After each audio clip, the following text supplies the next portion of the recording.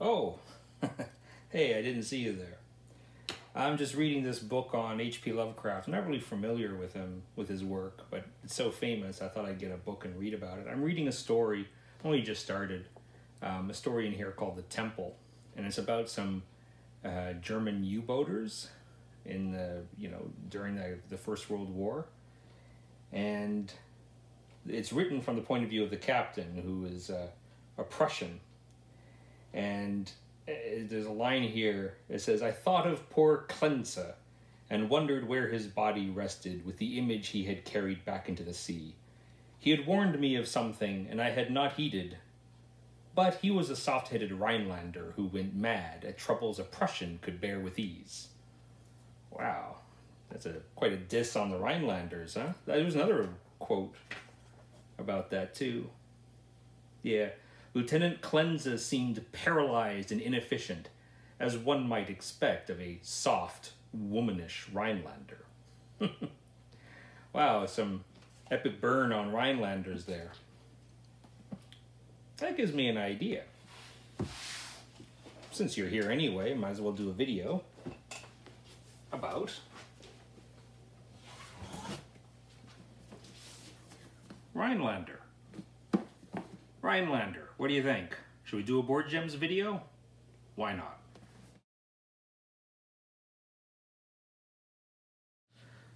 Now, this is a little bit of an obscure game, so I think it's a good fit for Board Gems. It's called Rheinländer, and it was designed by Reiner Knizia, and it was published way back in 1999, so it's over 20 years old, and it was actually published originally in Germany by Parker Brothers.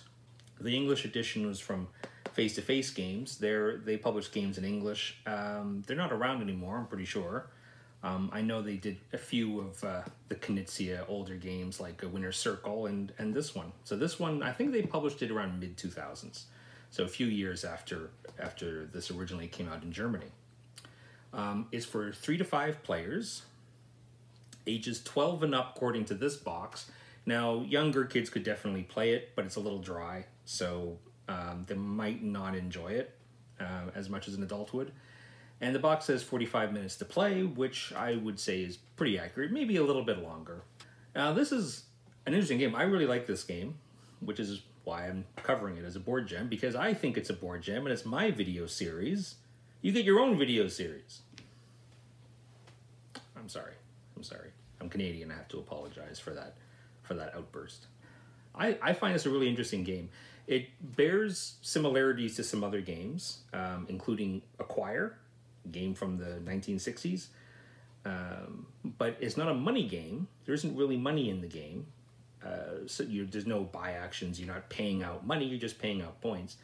So in some ways, it feels a lot like Acquire, but it's kind of even more kind of streamlined. It doesn't have that money theme. It's just about getting points. So it's actually really approachable. I wouldn't be surprised if there was a subset of gamers who really like Acquire, and if they tried this would become one of their favorite games too.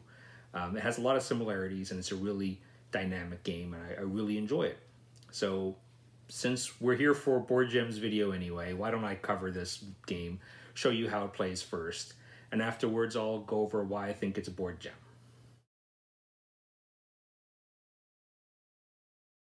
To set up the game, place the board on the table between the players. You're going to take these, what are called bishop tiles, there should be 7 of them, and just put them in a stack here, as well as the bishop. Look at that magnificent pawn. So he's going to go right there. You're going to shuffle up this deck of cards. The cards are numbered 1, 2, I believe 54, and there's also a joker. If you see the joker, just leave them out for now. Shuffle up the rest of the cards and give each player 5. And then this card, if players draw this card, just set it aside and draw a replacement. But at the end, you're going to shuffle that back in. The gesture is just to let people know when it's time to reshuffle the deck. There's a bunch of round discs. These are churches, these are castles, and these are cities ranging in values from 2 to 4. So these are all going to be mixed up and placed face up on each of the round spaces on the board. Each player also starts with 3 walls. I call them walls. In the rule book, they're called bastions. And each player starts with 3 of these. There should be 15 in the box. And finally, each player gets a number of discs and dukes in their color. So these are the dukes. And these, according to the rules, are knights, but I find that confusing because these look knight-ish. So I just call them discs. And you're actually going to set some aside based on the number of players. So in a 3-player game, you're going to use all the pieces, but you're going to take some away for a 4 or 5-player game. Check the rules for that. And the game will end on the turn when one player has placed all these discs. The last thing is you have these, which are victory points. I think the rules call them money, but you never buy anything with them. They're just points at the end of the game. Just have a pile of them nearby. The goal of the game is to have the most points, and you get points by taking control of duchies. You're going to use these markers to represent control of these spaces on the board, and you'll see the spaces are numbered along the river 1 to 54, and each river space that's numbered has on either side of it a bit of land. It's shore. And you'll see in some cases where the river forks, they have land on both sides, but here, for example, this land space is actually shared by both 51 and 52. These discs are going to be going on those spaces, mostly on the land spaces, but they can go on the water as well. And discs next to each other, if there's at least 2 discs next to each other, that forms a duchy. It doesn't matter whether it's the same colored or another player's discs, as long as there's at least 2, there's a duchy. And as soon as one player has at least 2 markers in a duchy, this is one duchy now, and they have more than any other single player, they get to add a duke. And now they are shown to control that duchy. This duke can be removed. Yellow or other players can try to kick him out, but he will immediately score points when he's removed. Otherwise, he'll stay there, and at the end of the game, if he's still there, he will score points. More points, in fact, than if he was kicked out. So that's how you get points, by taking control of duchies. In order to take control of duchies, you will play cards. So each player has a hand of cards. Again, there's 1 card each for the values 1 to 54. Each of these cards represents 1 river space. Now on a turn, a player simply plays one of the cards from their hand, and it'll go into a discard pile there. They'll place a knight, they'll place a disc. I gotta be careful with my terminology. And then they'll draw a replacement card. And if that replacement card is a jester, then they would draw a replacement for the jester, shuffle all the discards into the pile, shuffle the jester in as well. Now, when you're playing a card, you can do one of 2 options. When you play the number, you can place a knight on a land space next to that number. So in this case, it's a 47. Blue, playing this, could place a marker either on this space or this space, one of the 2. If they're both occupied, like so for example, then a player who plays a 47 can place it in the water space. But generally speaking, you don't do that unless all the land spaces adjacent to it are occupied. The water is always the last space occupied. And once all those spaces are occupied, this card actually is not useful. At least that value is not useful anymore, number 47. But there's a second way you can use a card. If you already have markers somewhere on the board, you can play a card, ignoring the number, and do what's called a reinforcement. And a reinforcement is simply placing a marker on a land space, it's always a land space, next to one of your existing markers and not next to any other player's markers. So blue, for example, could play the 16, even though 16 is way over here, he could use this for reinforcement and place it adjacent to one of his existing markers, there or there, for example. If another player has a marker, like so, you can't use reinforcements to do that. You can only place a reinforcement next to your own marker and not next to any other player. So the other space on the other side of it has to be blank, has to be empty. Or I guess it could be occupied by the other player. I think that's valid too. Yeah, the same player. Then you could play a reinforcement and go in the middle like that. Now, whoever has control of a duchy, like so, for example, will have a duke next to it. They immediately get to put a duke down. And now they control that duchy. But later on, through other play, perhaps yellow, for example, manages to connect up, for example, or maybe does this. And then later on, maybe something like this. Now, this is all one duchy, and yellow has control. So blue is actually kicked out, and yellow will go in.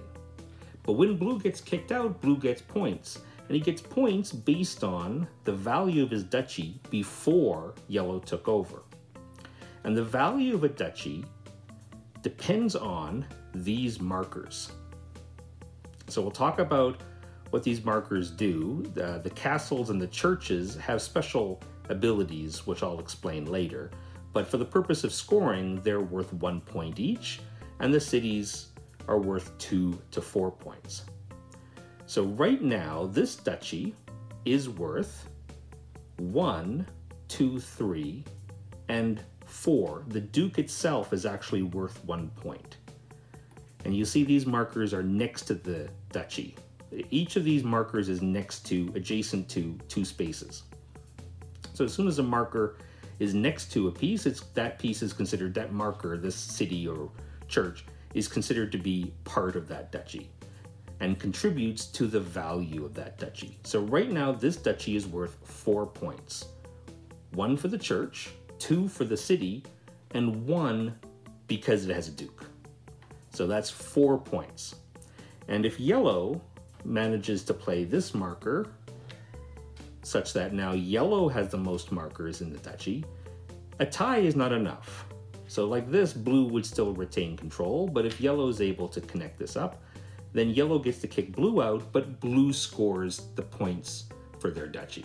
So in this case, 1, 2, 3, 4, blue would get 4 points and get his duke back. And now yellow comes in here. And now yellow doesn't score any points immediately, but if somebody kicks her out, then certainly she will get points at that time. Or if the duke is still there at the end of the game, we score all the duchies that are on the board. And this time, each duke is not worth 1 point, it's worth 5 points. So if this is what a duchy looked like at the end of the game, it would score 1, 2, 3, plus 5, 8 points. And yellow would score 8 points.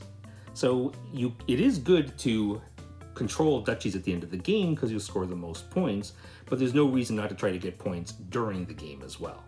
So as you'll note, the cities and churches each score 1 point, but they each have a special ability. As soon as a player places a marker next to a castle, something happens. This castle then becomes part of a duchy. If the marker is alone, just by itself, 1 marker by itself is not a duchy. It always needs at least 2 markers to be a duchy. But a single marker by itself, immediately that player gets to put a marker in the castle. And now it's 2 markers, and so blue would be able to add a duke to it. If there's already a duchy, like so, for example, so blue already has a duke in here. Well, let's say it looked like this. So blue already has a duke in here, and then a player adds a marker like so. We look and see who controls this duchy. And in this case, it's blue, so blue gets to add a marker in here. But later on, and this counts, so now blue has 4 markers in here, and it's harder to dislodge blue. But if somebody is able to dislodge blue, then this marker would come off and get replaced by a marker of the color of the new duke. Now the order of that is important. Let's see if I can construct an example here. Let's say it looks something like this, okay? Now blue adds a marker here, so blue becomes a duke like so. Red is able to add a marker to this, play to 41. The duke doesn't change because it's a tie, so the duke stays as it is. Now let's suppose red adds a marker here to 45, bringing this castle in. Well, red is about to take control of this duchy, but we look at the castle first. And what do? Who controls this duke? Who has the duke there right now? It's actually blue. So blue puts a marker in here. This happens before we reevaluate this. So blue puts a marker in there, and now we evaluate. Well, it's 3 blue, 3 red, so blue maintains control. Now, normally markers can't be dislodged. Once a marker is in there, it's there pretty much for good. But there is one exception to that, and that's where the churches come in.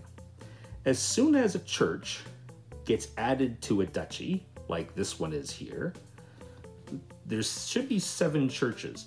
So the duke, the player who has the duke in that duchy, would take one of the bishop markers and put it on there like so, put it under their duke marker.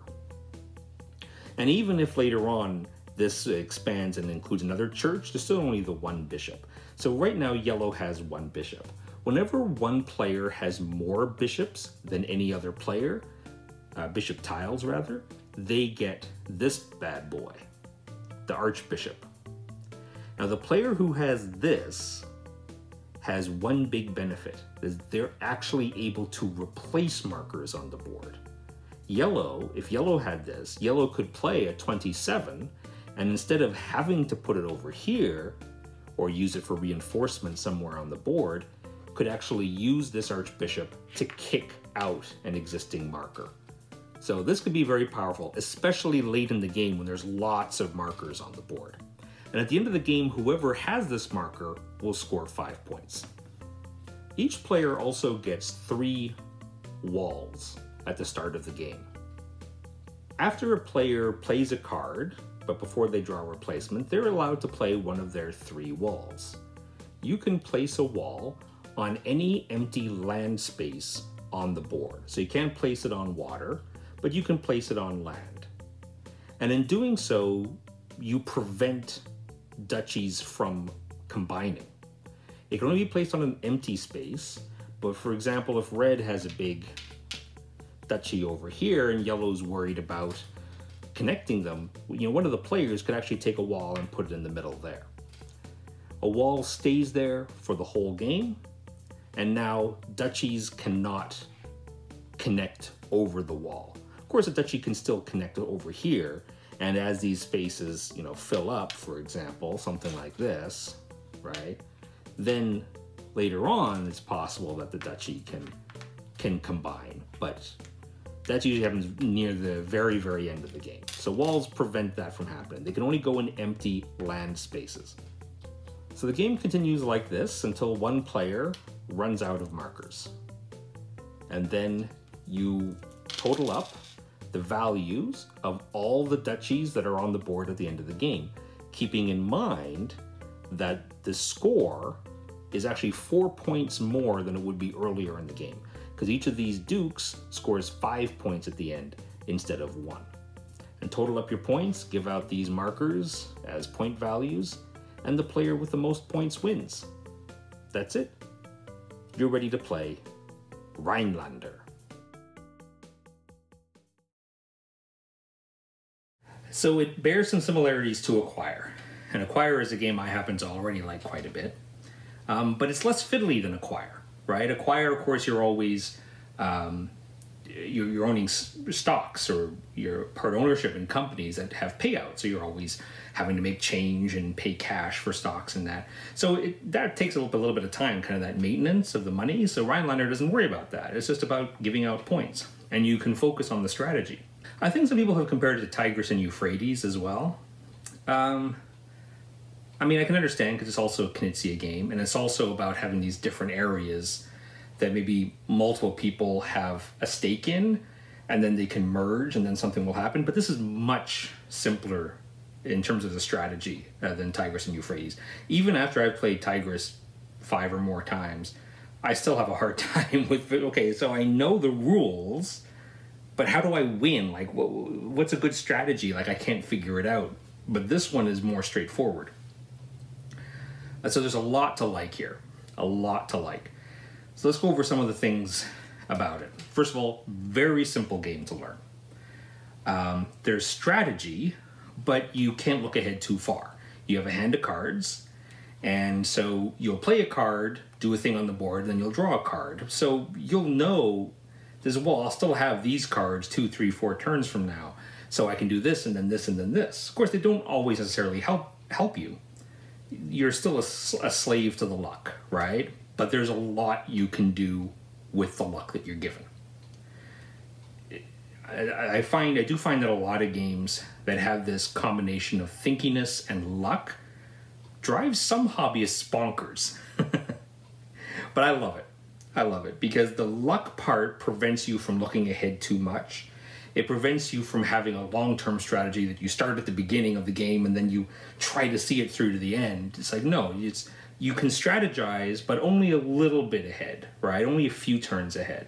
And you can get a good look at the board. You can see what to work on. And yeah, okay, you draw cards, and those cards don't help you with what you want to do, but of course, you're getting other cards, and you can do something with those instead, right? So this is really my type of game. They don't really make those types of games much anymore. But for me, if somebody were to ask me, Daryl, what is the #1 Reiner Knizia game you would like to see reprinted? I might say Rheinländer. Now, there's a lot of Knizia games I would love to see reprinted. And a lot have, right? Like Amun-Re has been reprinted recently, and a bunch of others.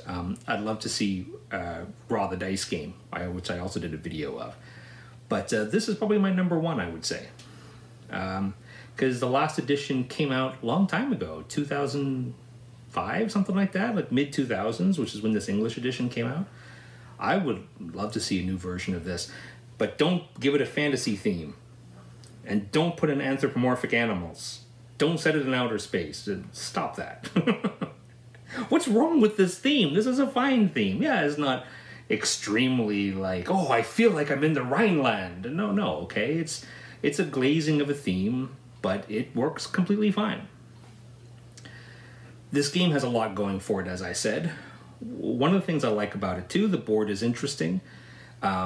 It's not, when you just glance at it, it just looks like a river that goes like this, right? Which kind of looks symmetrical like, but it forks in a few places, and there's some interesting areas where different territories, different regions, the spaces on the board are adjacent to each other that in other areas they wouldn't be.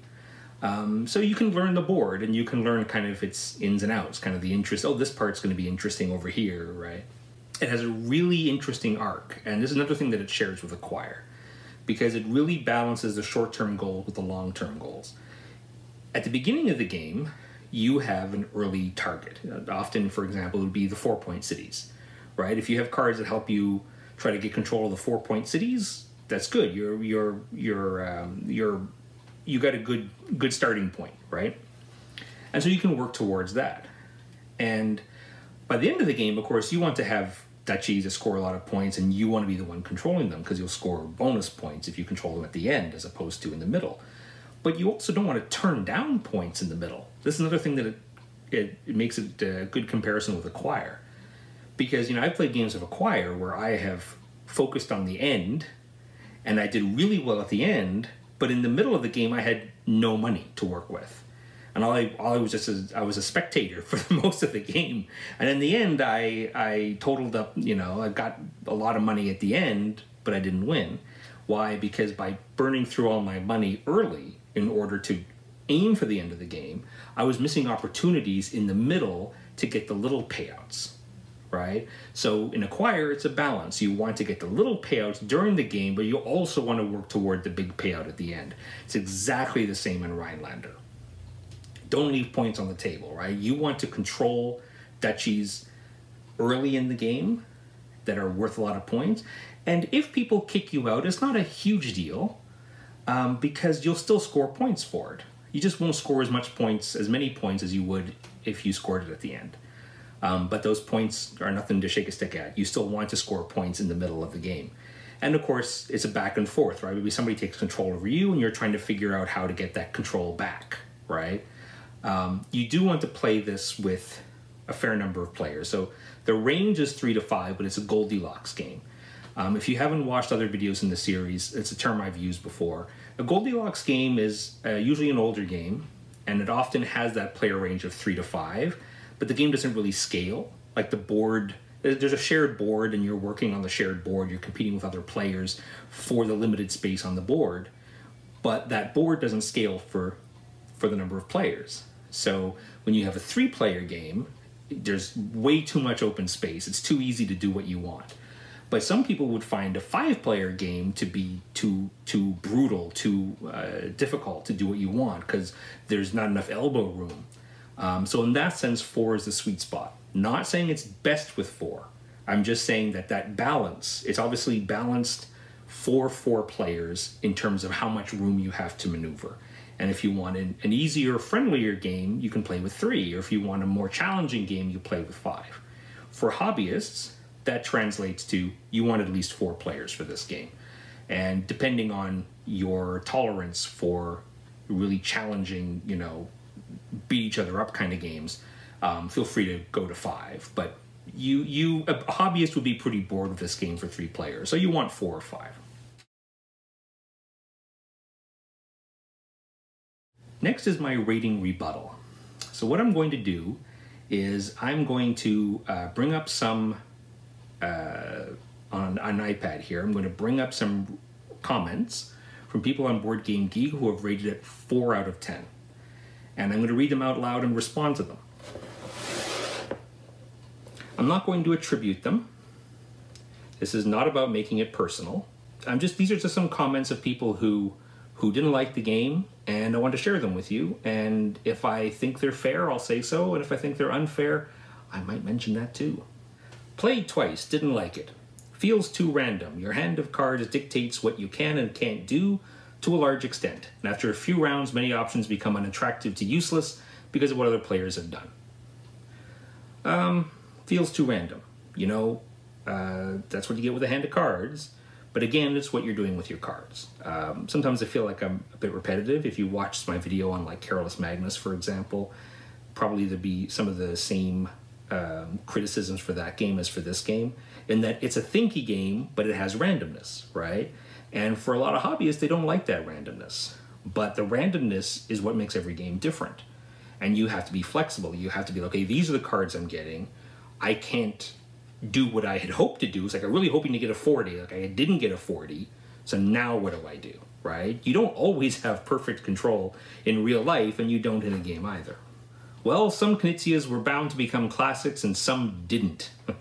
The fact that until recently I hadn't heard of this title explains why I think Rheinländer is one of the latter. Okay. Yep, well that's why I'm covering this video, because it's a forgotten gem. Reading the rules, I expected a more streamlined version of Euphrates and Tigris, but the game felt a bit unbalanced. I don't know about unbalanced. I mean, I don't see the imbalance in the game. Playing with 5, it seems the starting position and card distribution is too great a factor in determining who does well. Maybe it takes repeated plays to get into the finer tactical details, but it didn't feel like that everyone had an equal shot at winning from the get-go. I mean, if you get a bunch of cards that are kind of close together, I guess that can be a good thing. But keep in mind, you can also use any card to kind of expand your duchy. So you don't have to have cards that are just like all adjacent to each other and you're going to do well, right? You can use any cards to expand your holdings. So I didn't see what this player saw in terms of the starting position and card distribution. You're kind of choosing your starting position. And it's not like you have to start in that place and then expand from there. You can go anywhere you have the cards for. So there's really no starting position. The cats are going to be a little bit noisy, just a heads up. Interesting game of strategy and majorities. A bit too much take that and a sort of direct conflict that I find unpleasant. Maybe too much randomness for the degree of abstraction that the game has, but in general, this is not a bad game. Yeah, I mean, it has take that in direct conflict. And it's interesting to see the differences of opinions of different types of gamers, because sometimes games can kind of fall through the cracks because they're not the ideal version of what people are looking for. And there's some people who want an abstract game, maybe one with a light dose of setting, but they feel like an abstract game should have as little randomness as possible, right? But for some gamers, you know, you want randomness because it makes the game more fun, more dynamic. Like, oh, I didn't know you had that card. Oh, you know, now you were able to get in there where I didn't want you to get, right? This has a level of interaction and conflict that a lot of German-style games, I'll put it that way, that term's not really used anymore, but I'm reclaiming it, so there.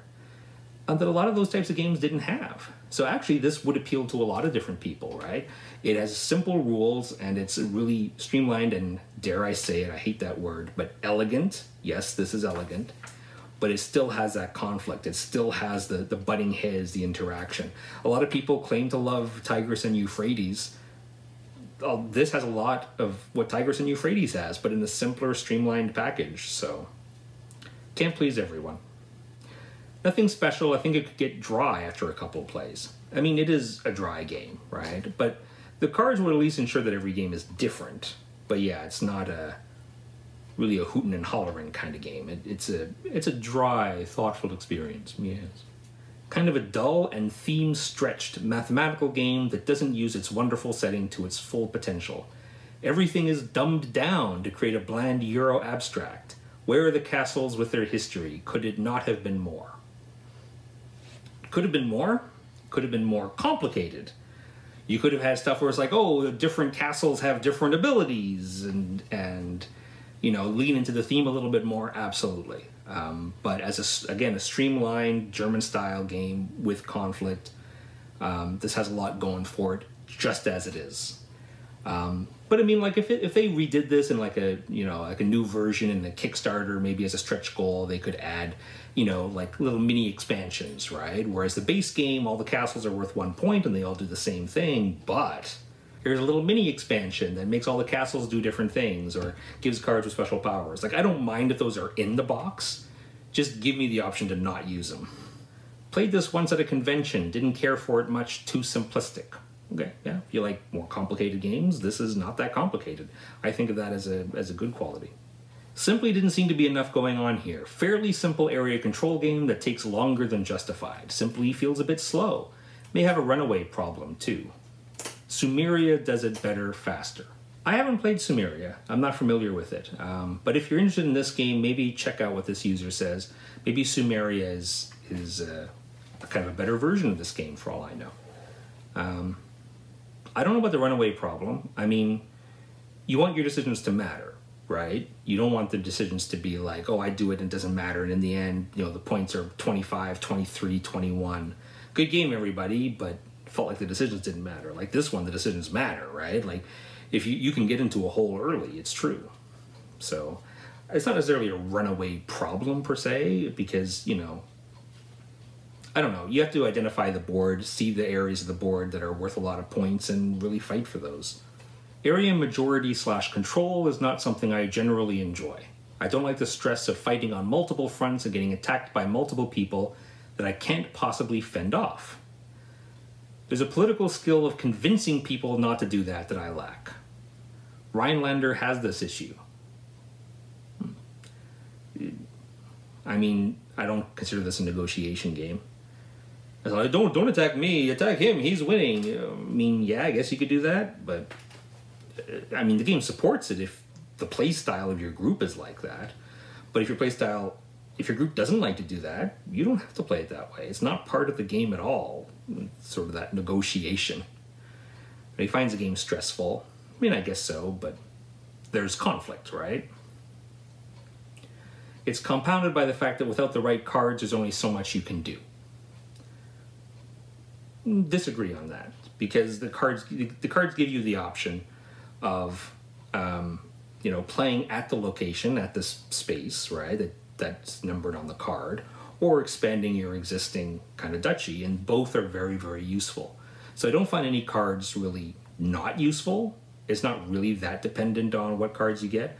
Although I will say that if you have the bishop, getting the right cards can just be really good or really bad at that point, because with the right cards, you can kick other players out. And if you get the right card, then you're doing a lot of damage to people, right? So in that sense, I'd agree with that.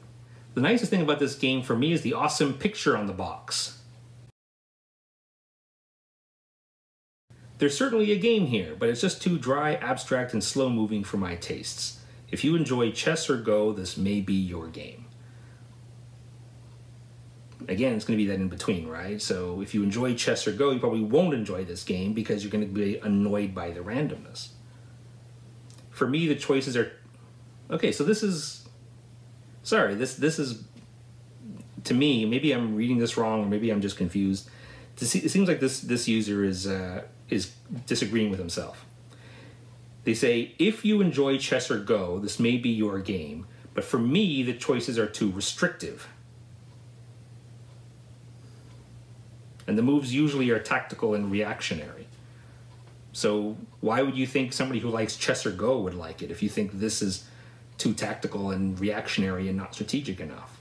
A person who likes chess or Go is not going to like that. They're going to want more strategy. Maybe I'm reading this wrong, but that's how I read it. Bottom line, somewhat clever and challenging, just not a lot of fun. Yeah, fun. What even is fun? Fun is different things to different people. Feels kludgy. Didn't like the retention of color, etc. with mergers. Would like to see some VP benefit for not playing blocking castles. I avoided conflict in a 5-player game for an easy victory. I don't see how that should be possible when the game is playing with a full suite of players. It needs to be simpler or deeper with a redesign of the board for me to like it. Doesn't need to be simpler. This game is already very simple. And it can be deep, but it's just not necessarily the type of game that it is, at least what this user is looking for. It's deep in that there's strategy involved, and the more you play it, the better you can be at the game. So I would call it deep in that sense. I avoided conflict in a 5-player game for an easy victory. Basically, shouldn't be possible. I would kind of agree. I mean, in a 5-player game, you'd think everybody would be getting in each other's way. But certainly, and you can see it happen in a 5-player game, but it's easier to see in a 3-player game. If you have a 3-player game and you have 2 people who are constantly going back and forth, and one person is just getting tons of duchies on the other half of the board, just without any conflict, they might win, right? And that's the sort of game that through repeated plays you're going to see that a little bit better. Surprised that happened to this user in a 5-player game, but again, if 2 players are hurting each other, 2 players are hurting each other, and 1 player is off doing their own thing. A lot of games can be like that, especially games with conflict. I own and have played more than 20 Knizia games. This is the one I like least. I like his games so much in general that I sometimes have to get this one out and set it up just to convince myself that it really is as annoying as I remember. Yeah, I wish this user went into more detail as to why he didn't like it. But overall, like, I mean, the ratings on this I see here are 6.6. So it's not very good. It's a really average rated game in a lot of people's minds. It is one of Knizia's older games. And I'm kind of surprised it doesn't have more love. Because, you know, Tigris and Euphrates is one of Reiner Knizia's most celebrated game designs. And this is, I mean, it's not very similar, but a lot of the things that people say they like about Tigris and Euphrates, this game also has. I would play this over Tigris any day, just because it's a little bit easier to grok. It's a little bit easier to understand what's going on and to see the state of the board and to go, like, okay, I'm worried about my position there, but I think I have a shot at taking that duchy there, and, you know, hoping you get the cards you need, and if you don't, working with what you get. I mean, it's a really positive experience. I would love for there to be a new version of this, but this old version, if you can find it, works great. It's got some cool little Duke pieces, little plastic pieces. The rest are discs. The board art is fine. Like, it's perfectly serviceable, right? Definitely a modern production could pump that presentation up a notch, but the game design itself is really solid and is a worthy board gem. Thanks for watching. Remember, older games like Rheinländer don't stop being good just because new games come out. Take care.